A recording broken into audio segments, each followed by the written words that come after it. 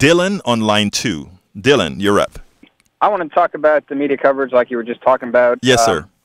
I work for I guess you'd call mainstream newspaper. Sure. And don't disagree at all with the characterization of the poor coverage, focusing a whole bunch on real nonsense that's not very important. Mm-hmm.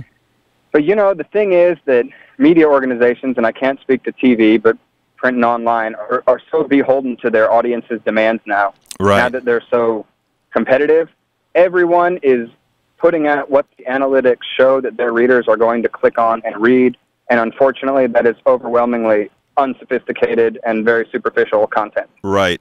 And, you're absolutely right about that. And the thing about it is look, we talk a lot about privatizations and that sort of issue, right? And then that comes to question, should the media be solely a private issue? When I speak about bloggers and crowdsourcing media now, it's for that exact reason, Dylan, because what happens is you are a business. You have to get paid as a reporter.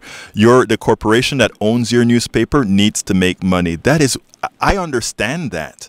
Okay, I really do. As a blogger, I have ads on my site, but the interesting thing is that it's a passive.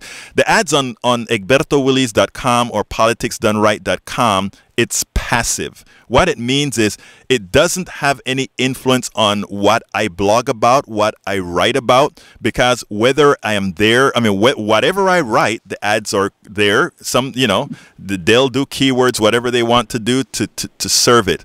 Now, if as far as you're concerned, in your newspaper, they're only going to write issues that people kind of think they want. That's not the job of the media. The job of the media is not. Yeah, that's true. The job of the media is to inform what is happening, and if so wanting and what is happening are two different things. And it's not it's not a free press. Oh, well, it is a free press. I guess that's wrong, but it's not an effective press if you're not going to give information for the people to be able to make choices on. And that's where we're at.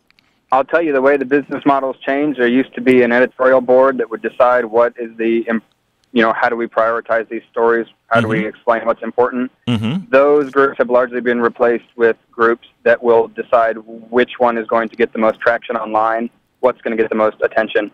Right. And, and priorities. And, again, if you're a private business model, that happens. Now, when I talk about, let's say, a kpft.org, right? One of the good things about a kpft.org is a KPFT, our radio station, is supported by people, by the community, not by, how many clicks we get or anything like that. So we have the liberty. And folks, this is sort of a plug for the station, but I have to do it wherever I can, right? So folks, go to kpft.org and go ahead and keep us on air, because we're going to give valid information, and we're going to have people like Dylan calling, and we have intelligent callers that are here to tell us how the system really works.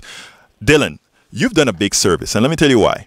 Because everybody that's listening to this station, and I'm not talking about our dedicated listeners that are here 7 days a week, 24/7. I'm talking for the person who is scanning the radio show, their thing in the car right now.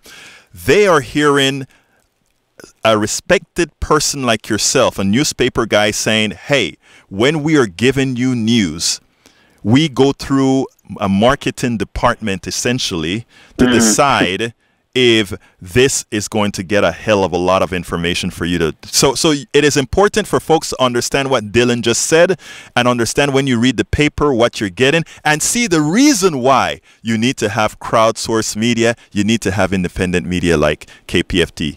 What else would you like to add, sir? That's it.